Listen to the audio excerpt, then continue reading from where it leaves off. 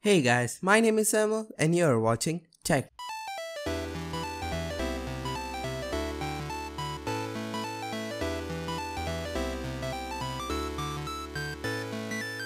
What's going on guys? Welcome to Techno, where technology is done right.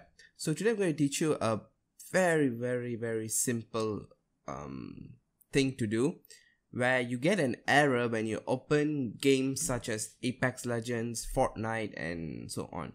So the error is okay, hold on, I'm just going to show you the error. So I'm going to open Apex Legends now. I'm going to show you the error that pops out every time I run the game. And this is a temporary fix, guys. You have to do this whenever you restart your PC. But once you restart the PC and you do this method, and okay, so you can see launch error, access is denied. It should have the error thing. I don't know why mine didn't pop up. Okay, it will come. So usually you will get an error. I'm just going to exit this.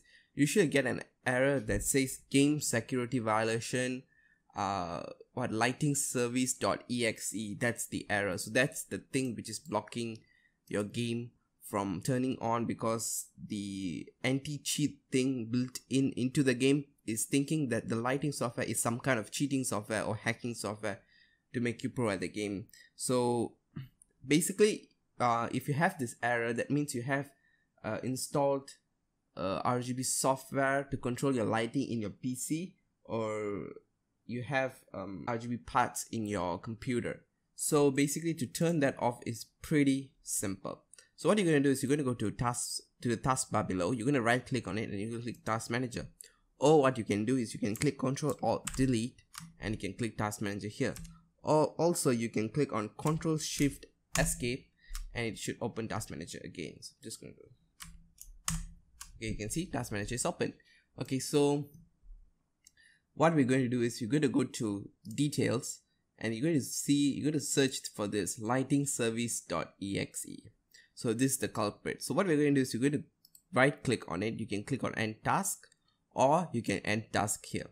So you're just going to click on End Task, End Process, and basically that's it, guys. So after this you click the game will open and play. But if you shut down the game and you restart it, you will not have to do this thing again. You only have to do this when you restart your PC, because it turns on whenever you start your PC. So that's the only thing, guys.